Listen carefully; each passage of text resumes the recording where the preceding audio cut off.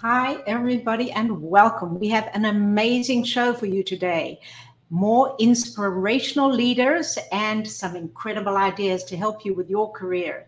Today, we have from the Exceptional Women Awardees Foundation, Subhash Samuels. Subhash is the Managing Director of KPMG Risk Advisory, and she knows lots about IT for big companies as well. In addition, we have Soshi Montion. Soshi is the Chief Privacy Officer of Intel, and she's a Vice President for Information Technology and Governance, and also an expert on global privacy and governance. We are so lucky to have both of them with us today. I'm Lorraine Siegel. I'm the Chair, CEO, and founder of the Exceptional Women Awardees Foundation. We enable high-level, high-potential women to rise in their careers. Why did we start the foundation? Well, when I came to America 46 years ago from South Africa, I was clueless. I had no idea how the system worked. And all through my career as a lawyer and then as a CEO and as a board director, I decided I wanted to come back and enable women who walked the road less traveled, like myself, to have a mentor and a network of women leaders on which to rely for life. And that's exactly what we've done with the Exceptional Women Awardees Foundation.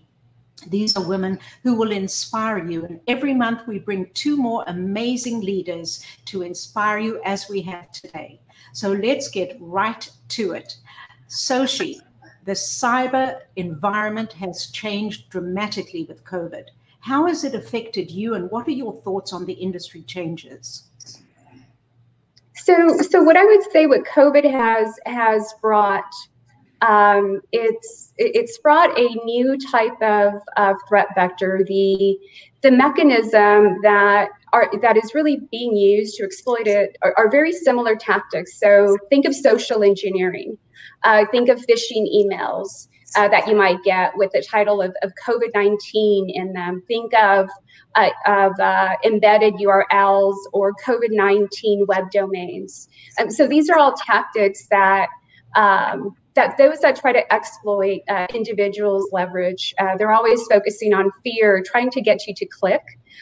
So really that's what we've seen with COVID. We've seen very similar techniques being leveraged as part of this the event. And we've seen quite a bit of it over the first half of the year.